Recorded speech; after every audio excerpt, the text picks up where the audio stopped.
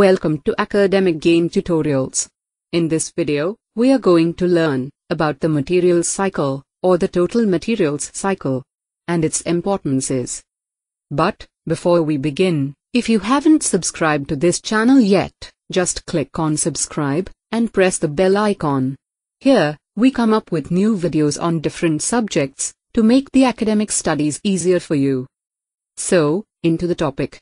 All materials we've ever heard of move in a total materials cycle, or simply, the materials cycle.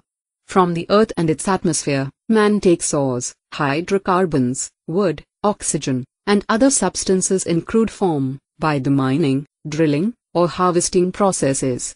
These are the raw materials, before any kind of processing takes place. And, then these raw materials are extracted, refined, purified, and converted through different processes, into simple metals, chemicals, and other basic raw materials. These are the bulk materials. Then, man modifies, or processes these bulk materials, into alloys, ceramics, electronic materials, polymers, plastics, crystals, composites, and other compositions, to meet performance requirements. These processed or modified materials are the engineering materials. And, again man makes designs and plans of manufacturing, and from these modified materials, he makes shapes or parts for assembly into products, devices, machines, structures, etc. The product provides service throughout its useful life.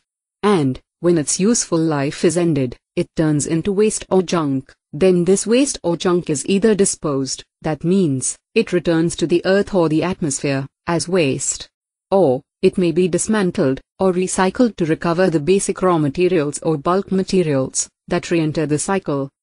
So, the materials cycle is a global system, whose operation includes a strong three-way interaction among the materials, the environment, and the energy supply and demand.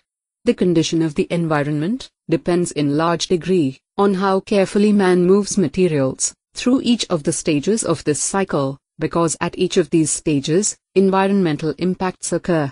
Materials moving through this cycle may be considered as an investment of energy, because the energy expended to extract a metal from ore does not need to be expended again if the metal is recycled. Thus, a pound of usable iron can be recovered from scrap at about 20% of the energy cost that would be required for extracting a pound of iron from ore. Similarly, copper can be recycled at only about 5% of the cost needed to extract copper from ore. Similarly, the recycling of magnesium only requires 1.5% of the cost required to extract it from ore. Material scientists and engineers work most commonly and efficiently to reduce disposal of materials to Earth's atmosphere and increase the chance of recycling more and more. So, this is the total materials cycle, demonstrating the life cycle of material. Thank you.